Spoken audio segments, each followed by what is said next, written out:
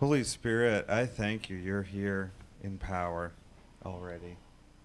You bless this congregation. And I'm a prophetic intercessor. And if you don't know what that means, it just means you tune in and you see things in the Holy Spirit, and then you bless people based on what you see. And so I'm kind of wired that way. I'm a watchman, and so I regularly kind of just spend time in his presence and see what he's saying so I can agree with what the Father's saying.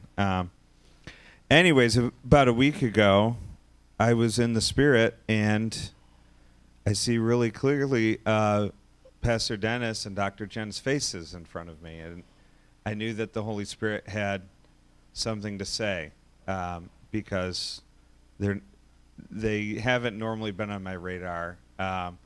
I've been really focused on birthing what God's doing. I'm planted at CSCL and at Morningstar right now, so I've kind of had laser focus on that. I think probably one reason the Lord showed me their faces is because we are neighbors and we're connected, and it's kind of like we're all co-laborers together in this. So I'm just going to read some of what I saw and then share some of what we talked about on the phone. Anyways, I saw a large door open over this fellowship, and it was right there. I hadn't been to this fellowship yet, but that's where it was. A large door opened over the fellowship, and when it opened, the whole sanctuary was filled with pure white light. And if you're wondering what pure white light is, it's two things. It's the living Christ, and it's the light of the kingdom. The light that makes everything visible, the light of the kingdom of heaven. But this was a door of awakening. And within the light, I could hear angels' voices, brilliant arrays of color and glory, and a warm spring wind that carried both rain and the scent of dew on it. And the wind shook silver wind chimes that released a song of awakening that brought more angels. And it was the sound of the bride making herself ready. That's Revelation. If you look at Revelation 21, it gives you a prophetic picture of everything I just said, really. And as soon as the door opened, the whole room became filled with a manifestation of great glory and love. It was literally heaven on earth. The room I saw became a garden of delights in which the Father was pleased to walk with each one of his children in the cool of the day. As glorious as everything smelled and sounded and looked, it was the total love of the Father. The total love of the Father that actually caused the garden to grow. It became filled with sweet flowers and fragrances and fruit. And by the way, on the same day, I'm not putting in a plug for Lowe's, but I've been wanting fruit trees, and they had them on sale for $10. And I got 3 apple and 2 peach. So there's your fruitfulness. I also received this on the day that daylight savings time happened. And so I felt like the Lord said that you were in a time of springing forward. The Lord says now is the time for your ministry and your fellowship to spring forward, and you are coming into a season of accelerated blessing. You've done much plowing and sown much seed. However, the season is here when the Father is going to bless all that you have done with the warm spring wind and rain from heaven. Do I need to point out the weather today? I also saw your hearts wondering if this season would end, but every time you had this thought, the warm spring wind would actually increase. This is because the wind is the wind of his love and glory, and now is the appointed time to awaken the bride. Before I share some of the stuff on the back here, I want to connect this to a prophetic experience I had about 15 years ago, back when I was a pizza delivery guy.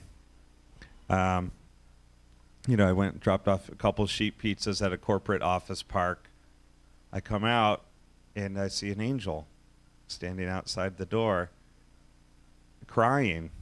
And as soon as I saw him, I felt all of his emotion, the love, the joy, the longing. And I asked him, "Why are you crying?" And he almost couldn't get the words out. He said, "Because the bride is making herself ready." And then I looked up, and I saw like a window open in heaven, and there was this wind, and it had all these raindrops and the scent of dew on it, and it was making these silver wind chimes clink and sing, and it would bring multitudes of angels, the sound of the bride awakening. And it's the sound of spring as well, because in spring, everything that was dormant comes to life. Everything that has been dormant in you and in everyone in this fellowship is about to spring up in new life. Everything that was dormant is about to spring up in new life. Everything that was dormant is about to spring up to new life. The song of the bride is now awakening over this place. And you are going to sing together. Just like when the light, the Lamb who is the light at the center of the New Jerusalem comes, every crystal in that building is lit up. And each one has a different frequency, a different song. But together there's a harmony that's released, and it's the harmony of perfect love and the unity of the Spirit and the bond of peace. And that's what is being released here. So, anyways, this wind was coming, and these multitudes of angels, and then this beautiful white train, which was like this bridal garment.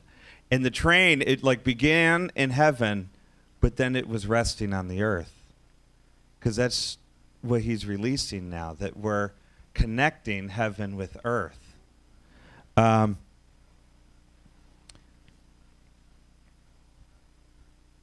So I also saw Pastor Jason,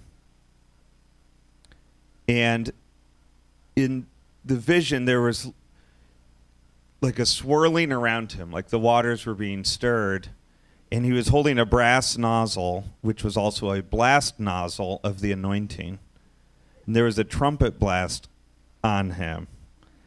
And that swirling, the Lord has repeatedly spoken to me through swirling. It's from Song of Solomon, the dance of Mahanaim, which is the dance of two camps. It's like two camps dancing together. Those two camps are the camp of men and the camp of angels. It is the intertwining of the heavenly and earthly realms in the kingdom, the New Jerusalem on the earth. But there's an increase of authority, of prophetic authority on that. Okay, sorry. A few more things. It's hard to sometimes sort it out here.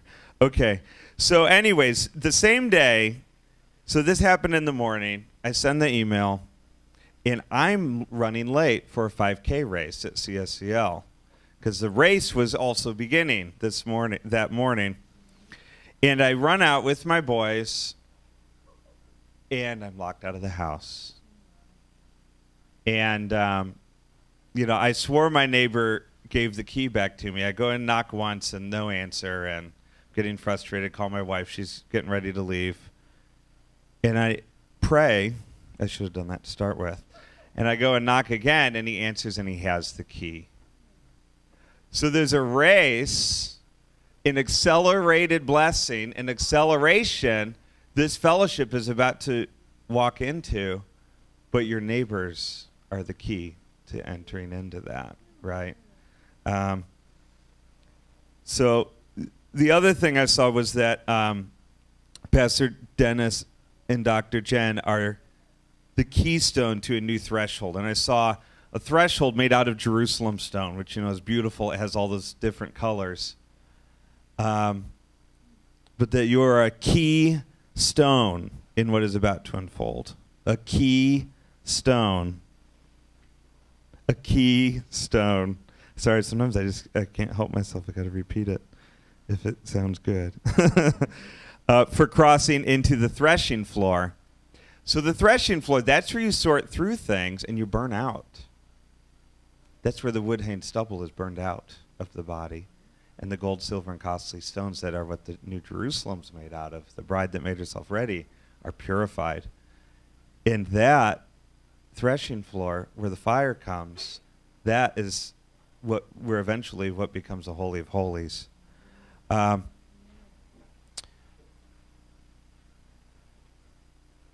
So, two more things quickly.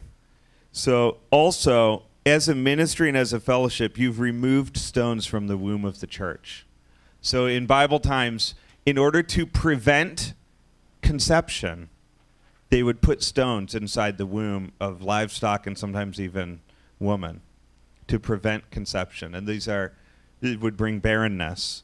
And so, this speaks of removing the hindrances and removing the blockages. But now is the time of conception. Just like when the angel came and spoke over Mary. I'm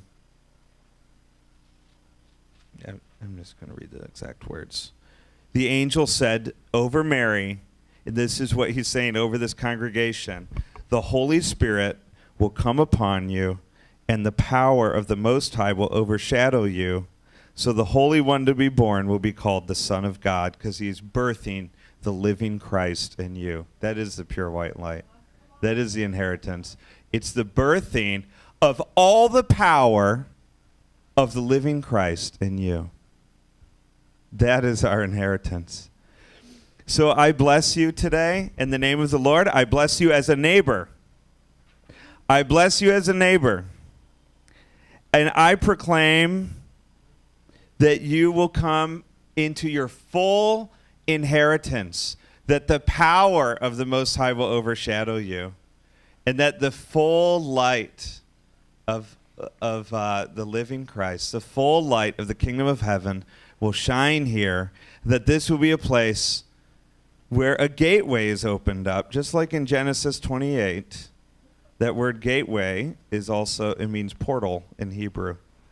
And he said, surely the presence of God was in this place, and I wasn't aware of it. And suddenly he saw the angels ascending and descending, and he called it Bethel, house of God, gateway, portal to heaven. And I proclaim, Lord, a portal over this place, an open door, a gateway over this place. Let the angels of the Lord ascend and descend and accelerate everything that you're doing in this place. Bring the full expression of the kingdom of God and all the powers of the age to come. Let them manifest in this place. In Jesus' name.